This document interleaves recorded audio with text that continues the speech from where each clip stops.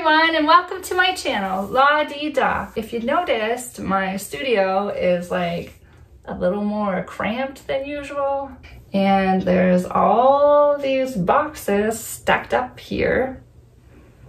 And the reason for this is because my family and I are moving. We are in Ontario right now. I live in Toronto, big city, and we're going to move to Nova Scotia. The real estate agent wants someone to come in and paint, so we have to take everything down off the walls. We have to leave our house for a couple weeks, and we have to stay in like an Airbnb. It's COVID, so like they don't do open house anymore. We just do a week full of appointments. So we will have to be out of our house while they paint, while they stage, and then while they show our house. Oh my God, there's so many things to do. It's really overwhelming when I think about it. Like every closet, every drawer, everything needs to get cleaned out, packed up, or donated or thrown out. It all has to go. It really makes me want to live more of a minimalist kind of life because it's just too much things. I don't know if you guys have children, but children bring in so much stuff. They have so much stuff. They never want to throw it away. We also have a cat that we have to like drag around. This poor thing. He's been sleeping in here in the boxes because he's like, you're taking me too. You're not leaving me here. So it's exciting and nerve-wracking and overwhelming, all wrapped up into one.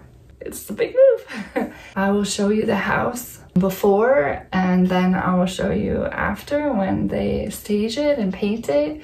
I just want to say that my house doesn't normally look like this. I don't live with boxes and bins all over my house. This was just because we had started to pull everything out and pack things away to get ready for the painters. I don't live in squalor. That's all I'm trying to say. Then after, everything looks so much more open and bright and airy, and it just looks less crowded, more spacious. It's really nice. Okay, moving on to the kitchen. This is before. It's pretty messy. They really didn't do much different to the kitchen. It's just been tidied up.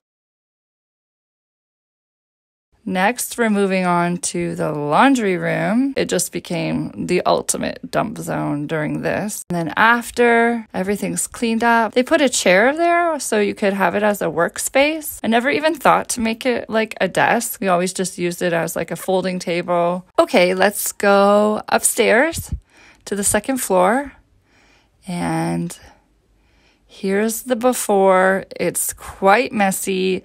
Also, the walls are like yellow and the closet is orange.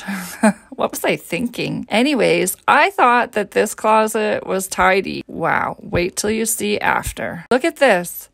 Whoever thought I could fit a seating area in my bedroom? Like, wow. And the dresser's on the other side now, and it looks great over there. And check out the closet. Ta-da! It's an office. Wow, like I never thought to do anything like that. Now we're moving into, this is where my studio was. It's the office or the spare room. And there's really not much going on in here. Check this out. They made it like a full-on bedroom with a chair and two little end tables. And it looks great. Now the last bedroom is the kids' bedroom. This is Ruby's bedroom. And as you can see, it's a disaster. And yeah, you can see her. She's back there, not doing anything, just sitting in her messy, messy room.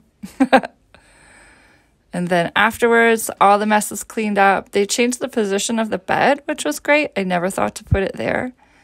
And there's another seating area, and the dresser's over on this side. Lots of natural light coming in, and all the walls are white. They painted all the walls white, but because they're using nice color on like the bedding and the artwork, it really works and looks great. The last thing I'm going to show you is out back, and this is where they put out some patio furniture, and it looks beautiful. Now, I didn't go down to the basement. We had a tenant living down there, and I didn't even think to go down there. It's just like that space doesn't exist in my mind because there's always been someone else living there. Anyways, you'll just have to believe me that it looked really cool.